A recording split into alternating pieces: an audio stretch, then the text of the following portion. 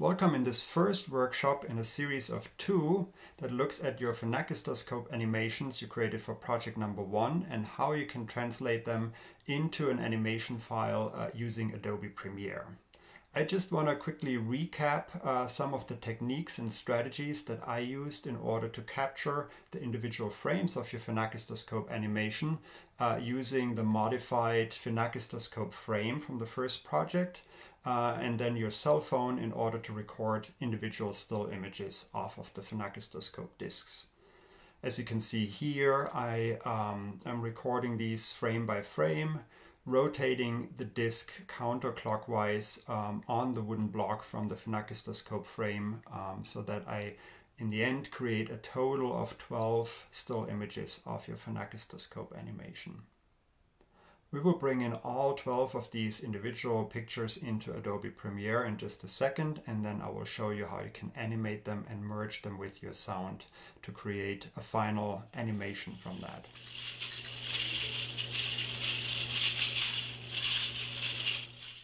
Here I also quickly demonstrate how I used branches from the false indigo bush that grows in my garden with the seed capsules to record the rattling sounds that I wanted to use with my final animation in Premiere. We begin this workshop with an empty folder on the desktop that I call Phenakistoscope. And as you can see, I have already downloaded all the files that are necessary for this workshop. You can find a link to a download of these files in the comments section of this video. I take this folder with my source files and I just drag and drop it into the Phenakistoscope folder so that we have all the files, including the files that we're going to generate today, in one folder, which makes it really easy for backup and for moving these files if need be. Also keeps it really nice and contained in one folder, so you don't need to keep track of where certain project files, media files, and so forth are located for your final work. Now we open up Premiere.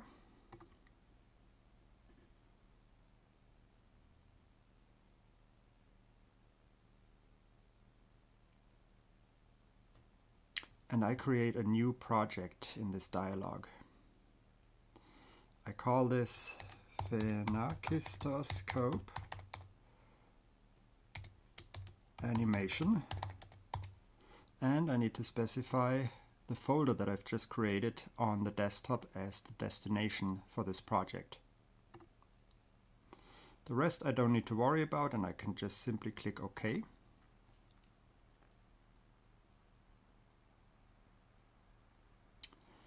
The first thing we need to do once we're in Premiere, we need to go to the timeline settings, Premiere Preferences, Timeline, and we need to set the default still image duration.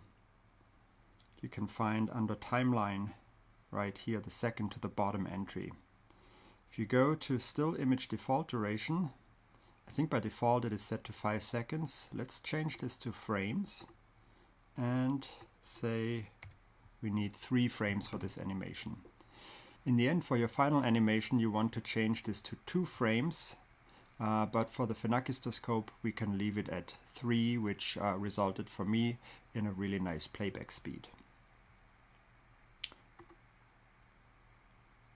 The next thing now is that we need to import our media files, and I can go to my project window in the bottom left corner and I simply double click into the area where it says Import Media to start.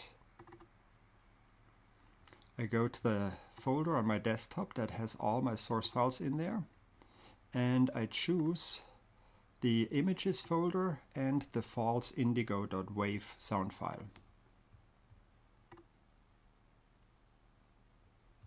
The next thing I want to do is I want to take a closer look at the images that are in this folder, so I can just double click on this folder that was automatically created that represents the folder from the source materials in my project window. A folder in a project window is actually called a bin, and it relates back to some language that is used in video editing. So if you double click on this folder, you see that you have individual still images in there. And these are the 12 individual still image files that you have captured with your cell phone and that we can now start to animate in Premiere. If you want to get a preview of any of these files, you can also, alternatively, you can also click on this little triangle to the left-hand side of your images bin and then double-click on one of these image files in order to get a preview of that specific image file in your source window in the top left corner of your interface. So in order to animate these files, all we need to do first is we take that simple image folder and we drag and drop it onto the new sequence icon that is in the bottom right corner of your project window. This will automatically create a sequence in the timeline, and as you can see, it already arranges all the images. If you take this playback head and you start to scroll through it, all these images are already being arranged one after the other in order to create a very simple animation of your material. It is very important though that you shoot your images in the proper sequence already of your in your phone, because when you take a look at the image names, just quickly go back to this folder, they're all labeled based on the time and the date on which they were created. And so if you shoot them one after the other, you make sure that you have a continuously increasing number, and Premiere automatically sorts these images by numbers, so it already puts them into the right order for your final animation. All right, so you can already play this back, and you can use the playback function in your program window, which is here on your right hand side. And looks okay, but it's very fast, so we want to loop it, and it's not in the right image format right now. It is way too big, so sometimes this can even lead to some choppy playback or some pauses in the playback, which we want to avoid. So in order to get your materials into the right format, into the right pixel size and the right compression format for your final project, we need to create another sequence and then nest this first sequence that we've just created. It actually automatically named it images, and you can find this sequence in the images bin at the very bottom here. You may want to rename this, maybe give it a name of original sequence, so you know that these are the images at their original resolution. So we need to create a second sequence and then nest this first sequence in there, scale it, and then also duplicate it and repeat it over and over, loop it, so to say, so to create a continuous animation of your material. So let's do this next. Now I go to File, New, Sequence. And in the sequences, by default, your window should look something like this. You have different sequence presets or settings. And I want to go into the digital SLR settings. And in there, I want to choose the 1080p, which is our full HD resolution. And choose DSLR 1080p 30, which has a frame rate of 29.97 frames per second, which is the default frame rate for video footage in North America. The 30 comes from a rounding up of this kind of awkward number here. So we internally, we always think of the frame rate as 30 frames per second to make it a little bit easier to calculate frames later on. Hit OK. And I named this sequence, which has now been created in my project window again, Final Sequence. And then I need to go back and choose my original sequence from the images bin. Double click on that. And then I take my original sequence and I drag and drop it into the final sequence. So make sure that your final sequence is open in the sequence window or the timeline window. If it is not, close this panel here. If the sequence were not open in here, just simply go to your project window and double click on Final Sequence, which will open it up in your sequence window. Also make sure that this function, it's called Insert and Override Sequences as Nests or Individual Clips, is turned on. It should be blue like this and not white. So make sure that this is turned on and that this is blue. And then you would simply take your original sequence from your images bin, drag and drop it in here. You can close your bin, and you can already see that this is now way too big even for a full HD resolution. So that shows you how big these images were that you actually created with your cell phone. We're going to scale those down and then also start to loop them in the next step. First I want to zoom in, however, and I want to show you what this nested sequence looked like. And so you can grab these handle points of the scroll bar in the bottom of your sequence window. If you just click on either the in point or the out point here and then drag them toward each other, you are zooming in temporarily into your sequence. The same for zooming out. You can get a better overview if you had more or longer material in your sequence. So I want to zoom in, show you that it already created one video track. This is where all these images are housed in, but also one audio track that we don't necessarily need. It's a silent audio track, so I want to get rid of that audio track right away. I later on want to replace this with the soundtrack that I actually created in Audacity to go along with my Phenakistoscope. So I go to Clip. After selecting both of these here, I want to go to Clip and say Unlink. And now I can select each one of them individually. I want to select the audio track and then just hit the delete key on my keyboard to get rid of it. Now it is time to actually scale this footage before we start looping and repeating the footage. So I select the clip in my sequence window, and then I go to Effect Controls right up here in the source window.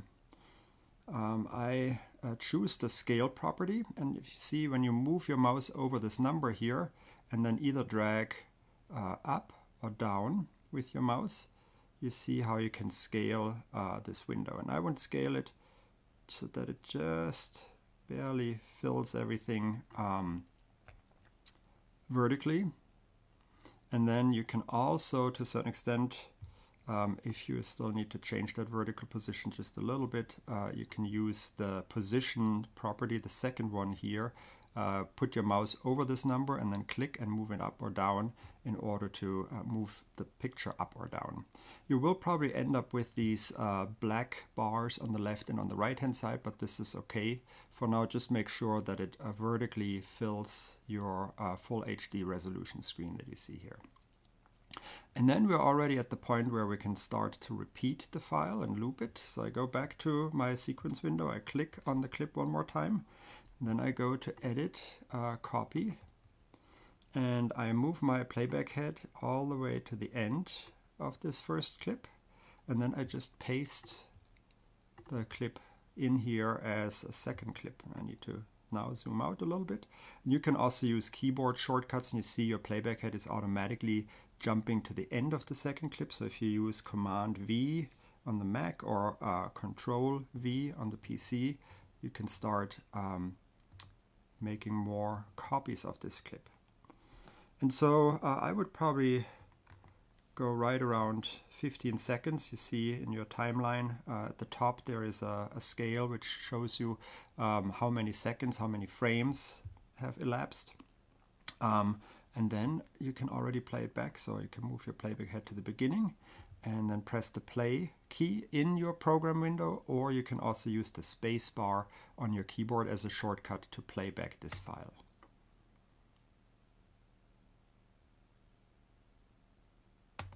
Use the space bar again to stop it.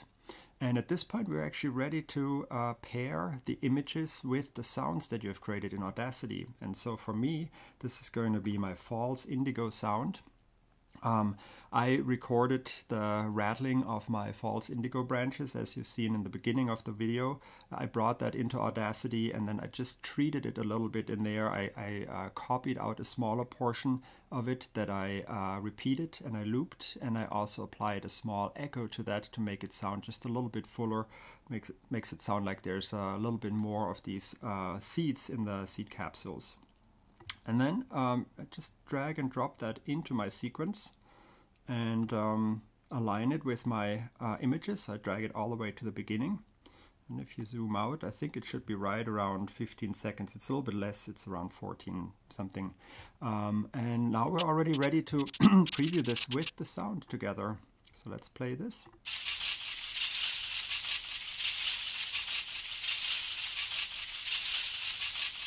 All right, very nice. So for me, this gives the idea of something is rattling inside of these squares. So they almost turn into boxes that have these mysterious contents that are being shaken around and are being moved around while we rotate the disk and while all of these boxes are flying around in the space on the disk.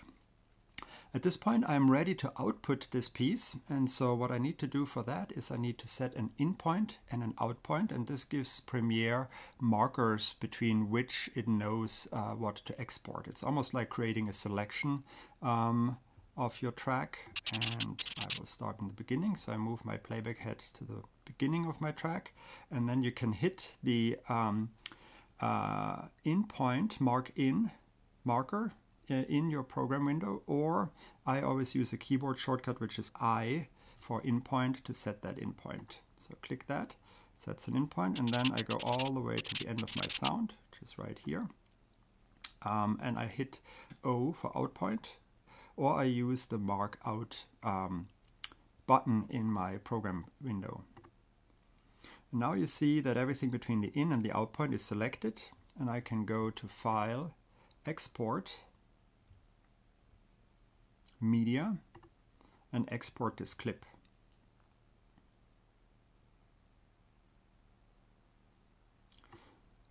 Now this is a quite complex window, so you don't necessarily need to remember all of these settings by heart, but hopefully you can just go back and rewatch this video and just follow along as we check off certain items in here.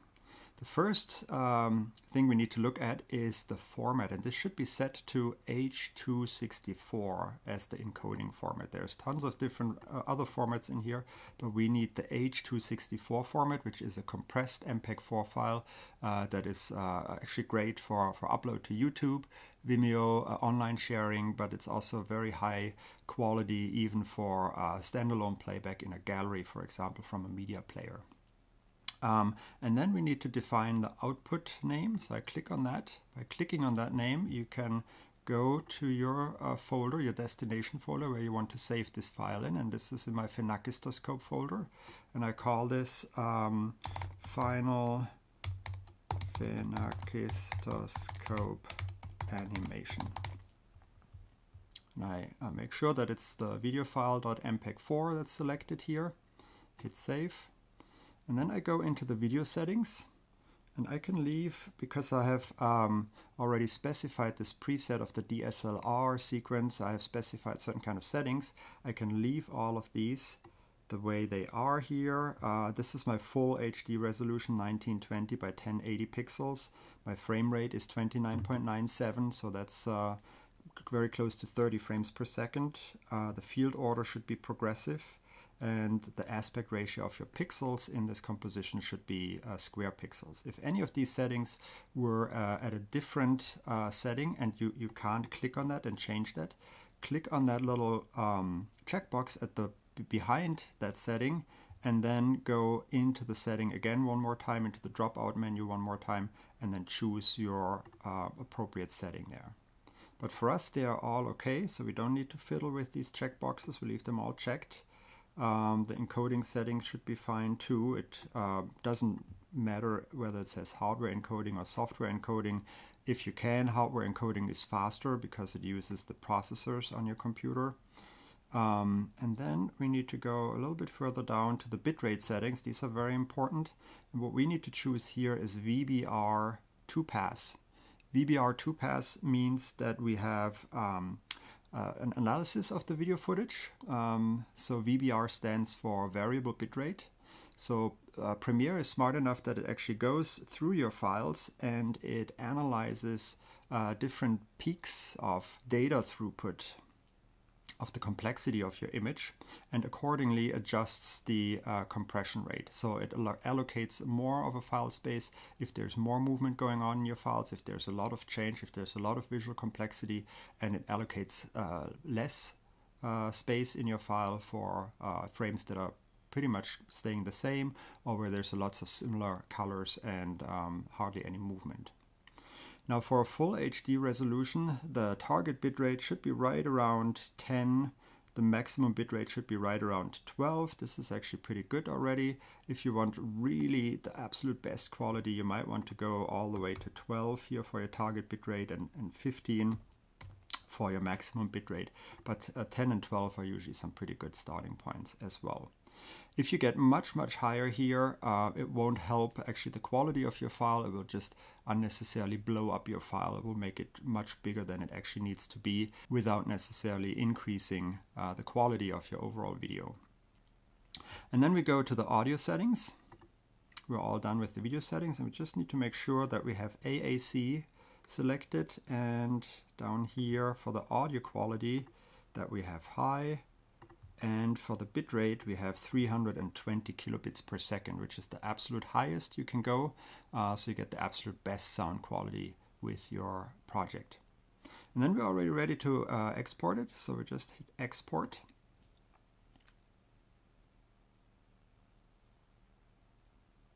All right, and now we can just go back to our desktop. So I quickly hide Premiere Pro. And look into our Phenakistoscope folder and find the final Phenakistoscope animation.mpeg4 file in here. You can play that back on the Mac. I just simply select it and then hit my spacebar. And that gives me a pretty good preview already of the file. All right, you're all set. This would be the file that then you can take and upload to YouTube, and then provide the link to this YouTube video to Brightspace so that the rest of the class can see it as well.